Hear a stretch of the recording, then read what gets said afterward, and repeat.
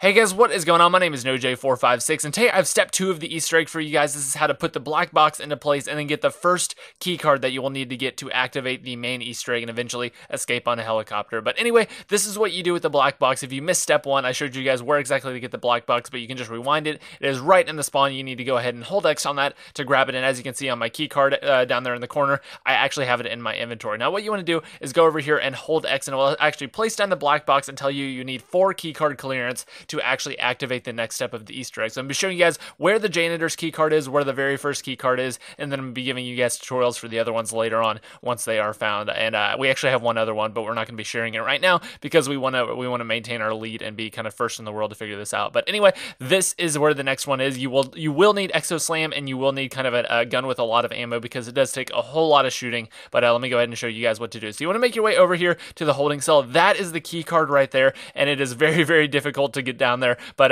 we're going to be go ahead and showing you guys how to do it right here. This little lever is actually out of place right here. Now, what you want to do is lay down and take out any weapon. It doesn't matter what it is.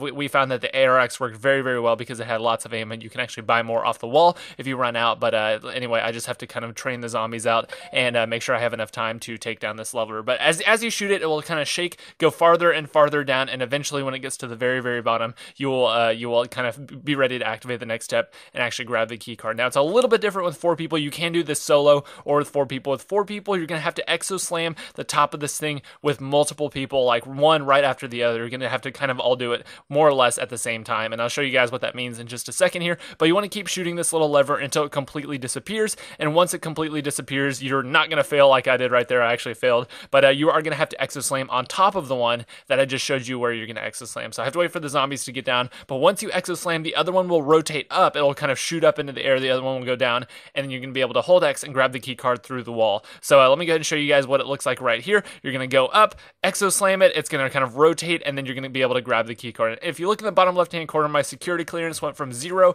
and it just actually went to 1. So that is 1 out of the 4 key cards. You can do this in solo, or you can go ahead and pull just grab an entire group, do it all together, and it'll be a great time. But anyway guys, that is the first step, or step 2 rather, after you do the black box, and that is the first out of the 4 key cards. Make sure you guys subscribe. I will be putting out a tutorial and just a full tutorial for every single key card and then every single step of the Easter egg all the way through to the final finish. But anyway guys, that is about it. I hope you guys enjoyed. My name is NoJ456, and I'll see you in the next video. Bye bye.